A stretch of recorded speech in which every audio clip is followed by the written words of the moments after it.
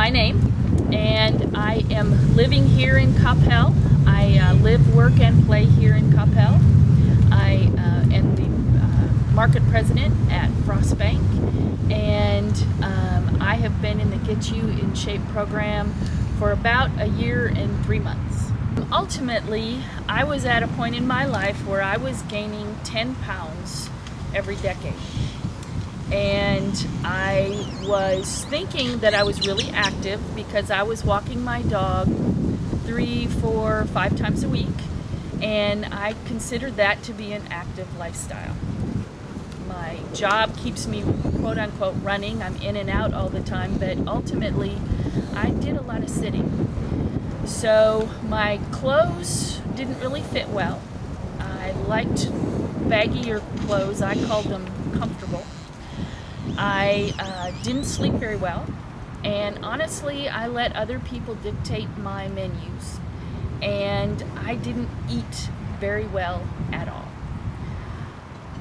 I looked in the mirror and looked at many pictures after I became mayor of this city. All of a sudden everybody was taking my picture, and I didn't like what I saw.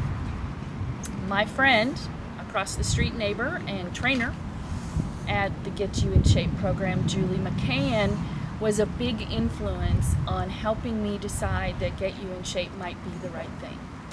So I did the 1 month free and decided that I could commit, and it was a very good decision for me.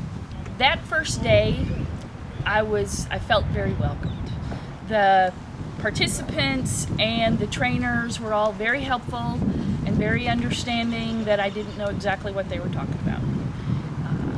Honestly, I felt a little bit competitive, so I tried to keep up with the people that were next to me. And the next day I was sore and honestly quite miserable. But I came back the next day and the next day. In that first couple weeks I was nervous and I was a little uncomfortable.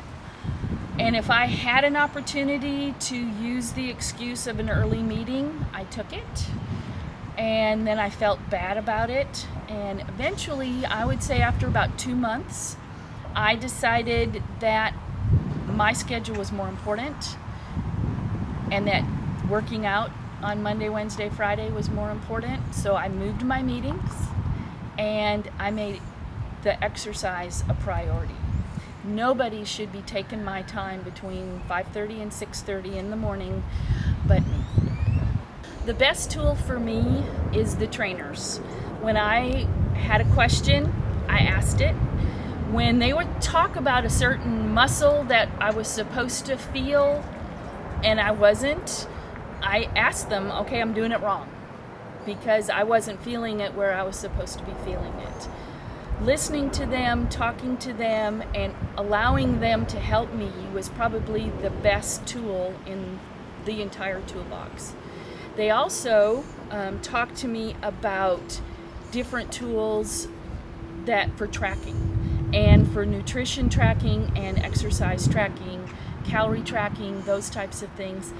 Got me interested so that I would start looking at other things other than just showing up here. And that is probably one of the most important things. So for me, it always comes back to the trainers. You know, ultimately, it's all about the people. My fellow participants, the trainers, the subtle ways that challenges are made, either from the trainers or the participants. I kind of got conned into cardio club just because my fellow participants were, come on, you can do it, come with me. That overall group feel where we celebrate together when someone reaches a milestone, and it really is camaraderie.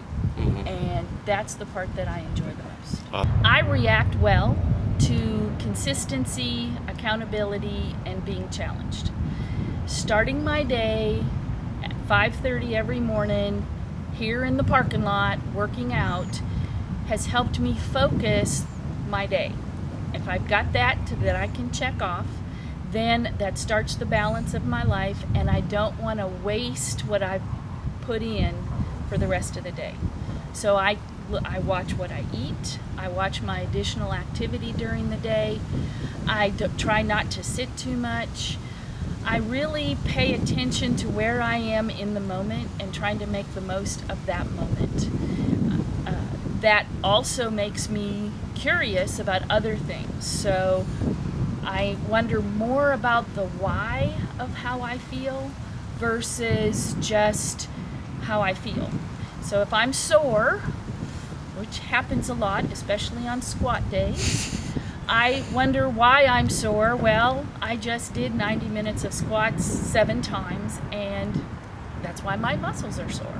That makes sense, so I can move on.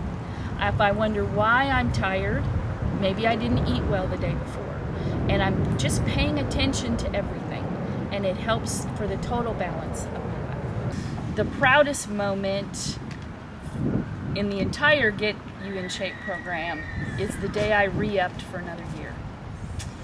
For me, what that does is that helped me recognize that this is a foundation for me going forward for a healthier me in the future. Initially, I was uncertain on how to define concrete results. So my initial goal was just to be healthier at the end of the year than I was at the beginning of the year.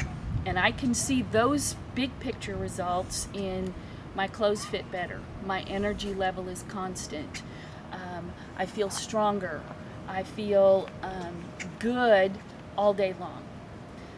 Specifically, when it got right down to it, I didn't really want to make a goal of running faster, you know, doing more squats, those kinds of things. But once you start seeing, you start comparing.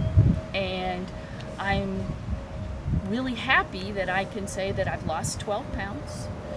I've lost about 13¼ inches. That's pretty impressive for me. On a mile, I started off, my first mile was 13 minutes and 58 seconds, around there. My best time is 10 minutes and 12 seconds. Hopefully, I will break, still in progress. Hopefully I'm going to break 10 minutes before the end of this year. That's my goal. Doing squats, I can do deeper squats. I can actually do a sumo squat now. I couldn't do it a year ago.